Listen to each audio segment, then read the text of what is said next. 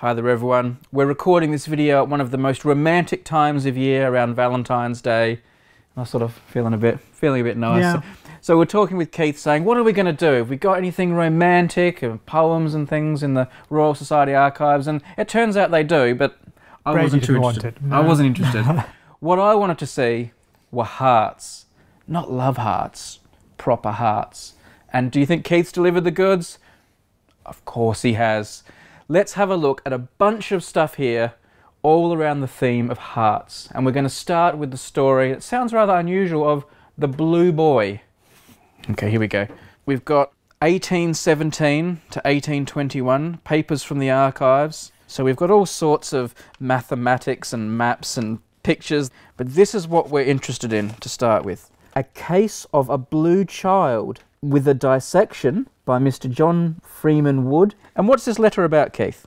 Well, you can see that this guy is an MD, and it's a case note, effectively. So he's describing a case that he's come into contact with of a small child. I have taken the liberty of sending for your perusal the following particulars of a very remarkable case, which occurred to me in the spring of 1817. About that time, I was requested to see a little boy who had that peculiar livid colour of the skin, which indicated some malconformation of the heart. And we learned that the child had this condition for about 6 months that was making his skin appear blue. And then unfortunately, it looks like he died at the age of 21 months. Yes. But these are men of science and doctors, and they want to figure out what's going on, what's wrong. Absolutely. So they have done a dissection of the heart, and we have that here. So this is the figure from the post-mortem. We've got labels on it, and the labels are referred to in the letter as well, so we know what parts are what. So it describes the aorta. That's A. The additional vena cava superior. That's B. Pulmonary artery. C. And then the cavity of the left ventricle, D. apparently destitute of muscular fibres. So the heart lacks muscle in this particular area, so presumably it's unable to pump. It's a tragic case, Keith, but it's really interesting, isn't it, to see this kind of early days of medical understanding and really trying to get in and find out what's going on. They wanted to learn, and the way you learn is by getting into the body and seeing what's normal, what's regular, and what causes conditions which in this case were fatal. So I did a bit of a search on the Royal Society's library website for other documents, and all of you can go to the Royal Society's library website. We'll put a link underneath the video, so you can go and search what's in the archives anytime you want. That's what I did, and I looked for anything involving hearts, and I'm going to show you some of the stuff we've pulled out as a result. So this one's called Observations on the Structure and Connection of the Valves of the Human Heart. So this is from a tutor at St Barts and Bartholomew Hospital. It's presented by Edward Stanley, who's a fellow of the Royal Society. It's a very long paper, this one. Yep, and I'm sure all of it is very, very interesting. But we have got pictures. Here we go. Figure 1 there, quite nice work, and we've got some sort of more detailed stuff, obviously showing sort of some of the finer structure of the heart. Nice figures there, some nice work being done. Nice little details of all the little fibres, and they're all labelled. Let's pull out another one. So, not just human hearts this time. This is one that James behind the camera was quite excited to see. Apparently this is from an eel. Yeah.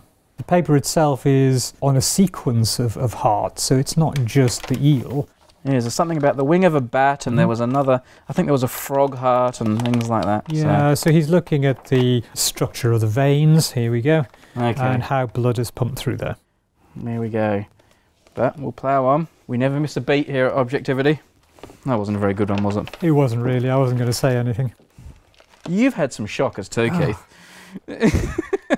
These are the letters of Antonie van Leeuwenhoek. Van Leeuwenhoek, the famous microscope expert. So here we have not just a volume of his manuscript works, but also some of his printed works. And this is a letter in Dutch, and as you can see there's a printed section there, and if you get to the end you'll see the illustrations that you wanted to have a look at. Okay, so this is fine structure of the heart, not the heart as a whole, because Van Leeuwenhoek was the kind of guy that liked to look in close detail, didn't he? Absolutely, yep. Very nice. What you want to see really is a whole heart, isn't it, Brady? A whole heart. Whole heart. Let's have a look. We've got a scrapbook for that. This is a section on anatomical preparations, on post-mortems and sections of the body. There we go. Look at that. That is a proper nice old-fashioned, old-school picture of a heart. We've Got all sorts of sketches of hearts here of various levels of detail and skill. So there we go. Perhaps not the romantic Valentine's video that people were hoping for, but... Yeah, heartfelt.